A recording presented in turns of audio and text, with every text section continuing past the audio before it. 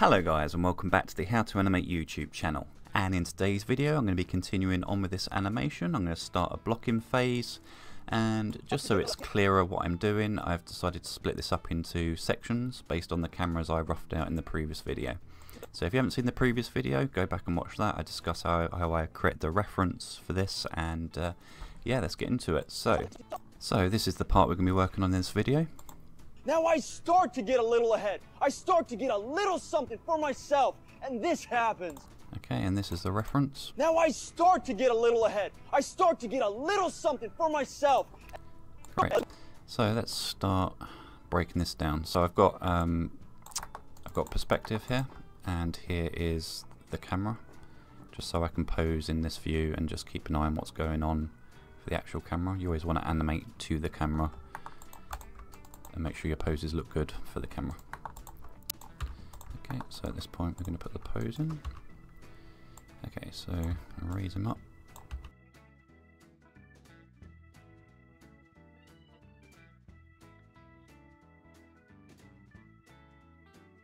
Okay, so that's that pose done. I'm just going to play this. I've set this to step keys now. Now I start to get a little. Start is actually this pose here. So at this point he is going to be starting to lean forward a bit more. So I'm just going to pose this out now.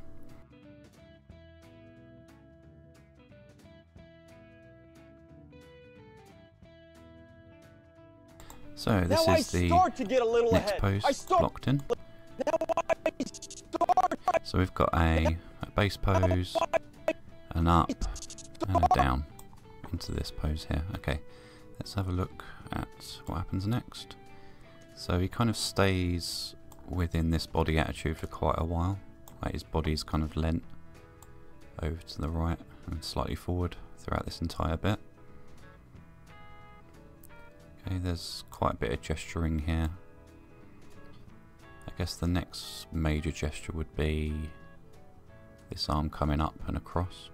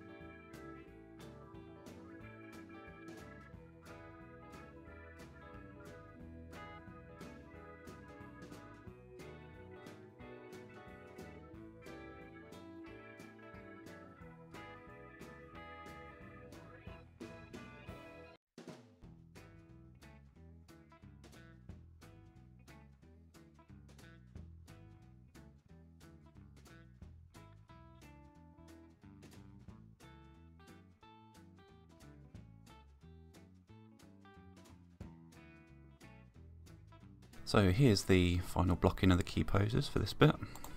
Now I start to get a little ahead. I start to get a little something for myself, and this happens. Okay, now from here we can start breaking this down even further. Okay, so I'm going to stay in stepped keys for as long as possible, and start adding some in-betweens here. Okay, so let's look at this first section here.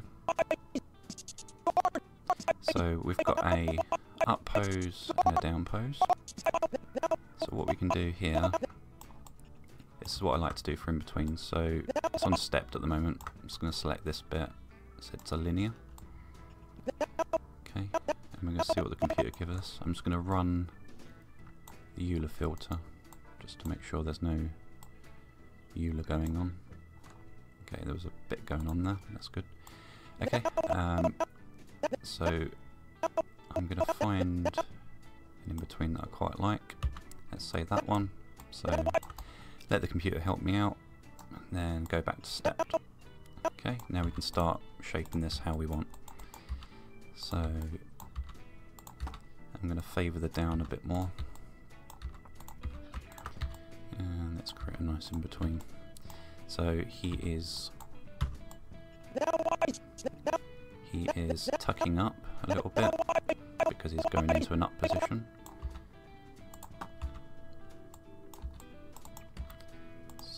Let's just delay the arms a little bit, delay the head a little bit coming up. Okay,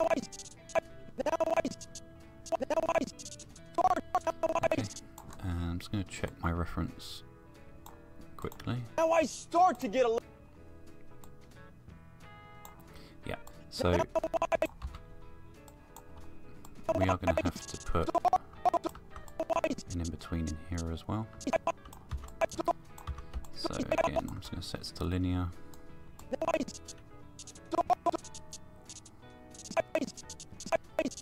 So I'm going to favour the up position, so I'm probably going to take that and set back to stepped again, and just drag this along, and this will keep him in the up position for a bit longer.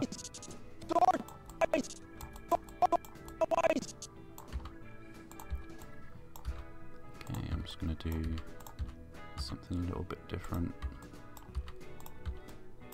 and just keep him slightly higher during this bit. Maybe bring the shoulders up as well. Like so.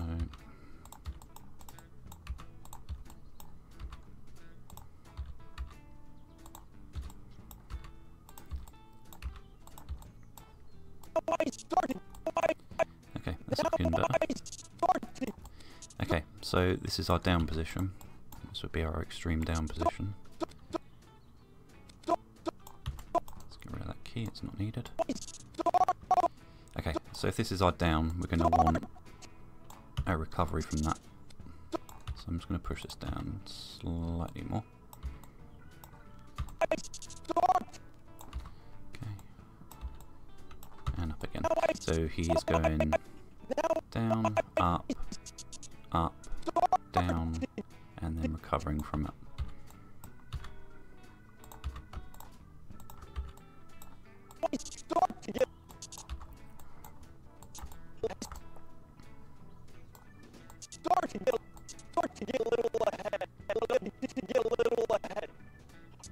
Okay, I'm just going to check my reference for this section here. Okay, so we've got this pose here and it's pretty dead. I'm pretty sure in the reference. Start to get a little ahead. Okay, so I'm just going to break this down here. So we've got a lot of stuff going on with the hands here, which would probably be too much. See, it's like there's arm movement all over the place. It kind of works for live action, but I think if we put this in the animation, it would feel like there's just too much going on. But I would like maybe one of those to go in, those little gestures, so let's figure out where that would go. Maybe on a little. Okay, so let's put that in.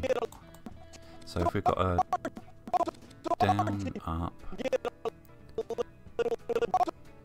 okay, let's try it here. So I'm just gonna bring him down again. Okay, let's see how that plays out. Now I start to get a little ahead. I start to get a little something for myself, and this happens. Get a little something for my. Okay, so we've got this section Get here. a little something for myself. Little something for myself. So if we watch the reference, I start to get a little something for myself. so there's a lot of up and down beats in there. I think this might be too much, but I'd still like to get some of that in because I think it's quite nice. So we've got a up position here, and it goes down on little. So let's raise him up a bit here. Something for myself. Okay, let's switch back to stepped.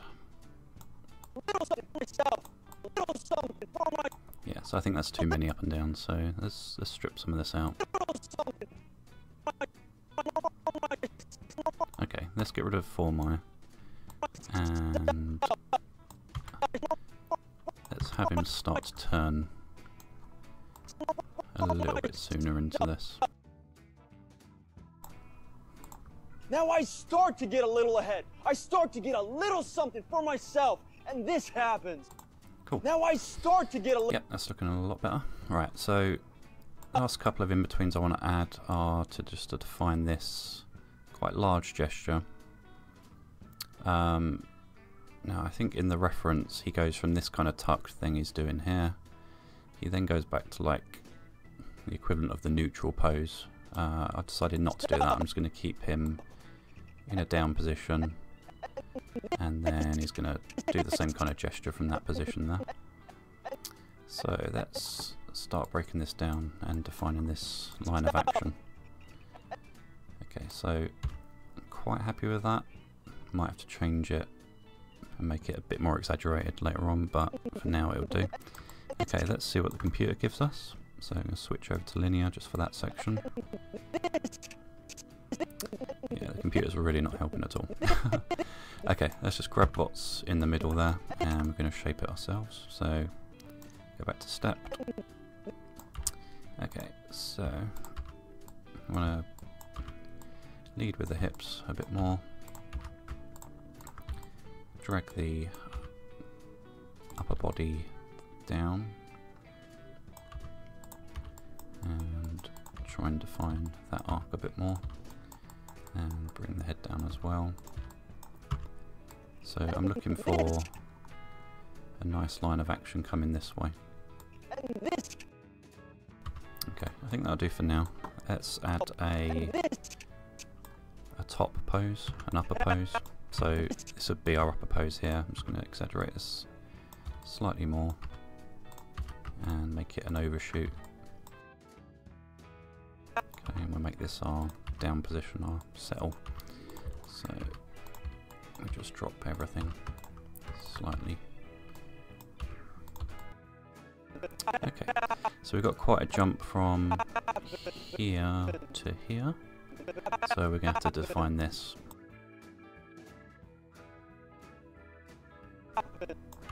Now because his hips are coming from here and are travelling right, we need to just give a tiny bit of overshoot to that before it returns back. Okay, and after this frame here, there's a camera cut. So we just need to make it look nice up until this point, and then when the camera cuts, we can repose everything and make it look nice for the new camera. Okay, so here is the final blocking pass. Now I start to get a little ahead. I start to get a little something for myself, and this happens. Cool. So yeah, I'm quite happy with that as a first go at this. Obviously, as we go along, it's going to get a lot more refined. I'm going to work section by section on this, as I did in the previous videos. So I'm going to take this all the way up to, you know, a good first pass, and then move on to the next section, and then do a final polish pass. So I really hope you enjoyed this video, and if you found it helpful at all, then please give it a like and even share it if you like, and I will see you guys in the next one. Thanks for watching.